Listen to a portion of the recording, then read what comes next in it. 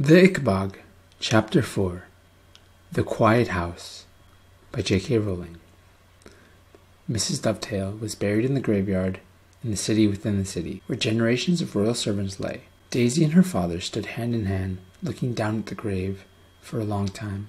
Bert kept looking back at Daisy as his tearful mother and grim-faced father led him slowly away.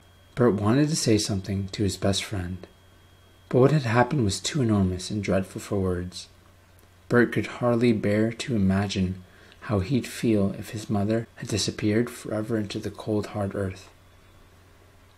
When all their friends had gone, Mr. Dovetail moved the purple wreath sent by the king away from Mrs. Dovetail's headstone, and put in its place the small bunch of snowdrops that Daisy had collected that morning.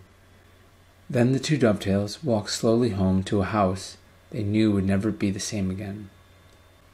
A week after the funeral, the king rode out of the palace with the royal guard to go hunting. As usual, everyone along his route came rushing out into the gardens to bow, curtsy, and cheer. As the king bowed and waved back, he noticed that the front garden of one cottage remained empty. It had black drapes at the windows and the front door. "Who lives there?" he asked Major Beamish. That's the Dovetail's house, Your Majesty," said Beamish. "Dovetail?" said the king, frowning. "I've heard that name, haven't I?"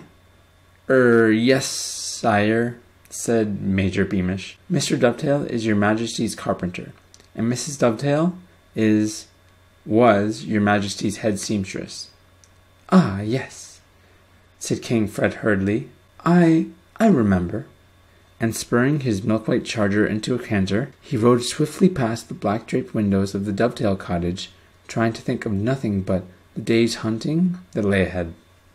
But every time the king rode out after that, he couldn't help but fix his eyes on the empty garden and the black-draped door of the Dovetail residence. And every time he saw the cottage, the image of the dead seamstress clutching that amethyst button came back to him. Finally he could bear it no longer, and summoned the chief adviser to him. "Herringbone," he said, not looking the old man in the eye. "There's a house on the corner, on the way to the park. Rather a nice cottage. Largest garden. The Dovetail house, Your Majesty." "Oh, that's who lives there," said King Fred airily. "Well, it occurs to me that it's a rather big place for a small family. I think I've heard there are only 2 of them. Is that correct?" "Perfectly correct, Your Majesty. Just 2 since the mother—" "It doesn't seem fair, Herringbone," King Fred said loudly, "for that nice spacious cottage to be given to only 2 people, when there are families of 5 or 6, I believe, who'd be happy with a little more room." "You'd like me to move the Dovetails, Your Majesty?"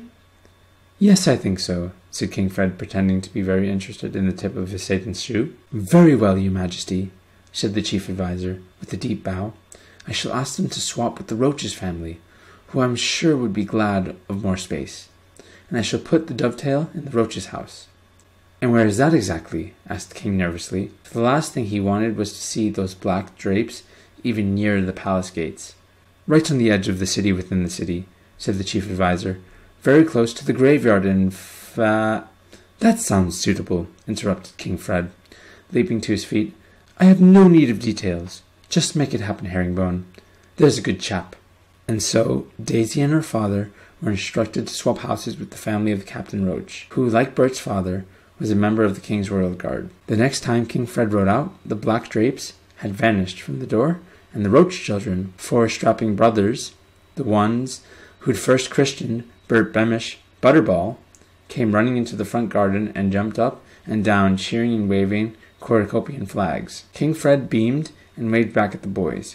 Weeks passed, and King Fred forgot all about the Dovetails and was happy again.